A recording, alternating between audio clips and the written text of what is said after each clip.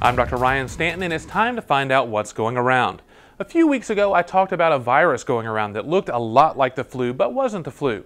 Since then, we have continued to have numbers coming into the emergency department on a daily basis.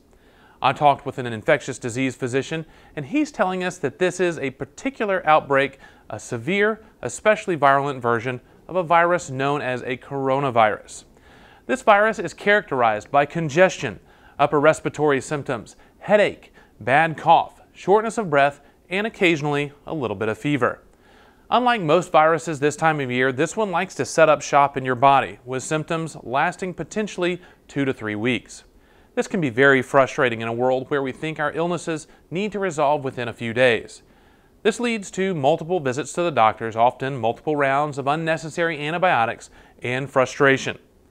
I have also personally admitted several people to the hospital with breathing difficulties associated with this virus. These patients tend to have a history of lung issues, such as asthma, COPD, or emphysema. The good news is that the complications are extremely rare. This is another situation where symptom management rules the day. Antibiotics have no role in most of these cases. Symptom management includes over-the-counter medications for discomfort and fever, as well as medications for congestion, inflammation, and cough. If you have more severe or disrupting symptoms, see your doctor for a treatment plan. Also, realize this virus is very infectious, meaning others in the household or close to you are likely to catch it.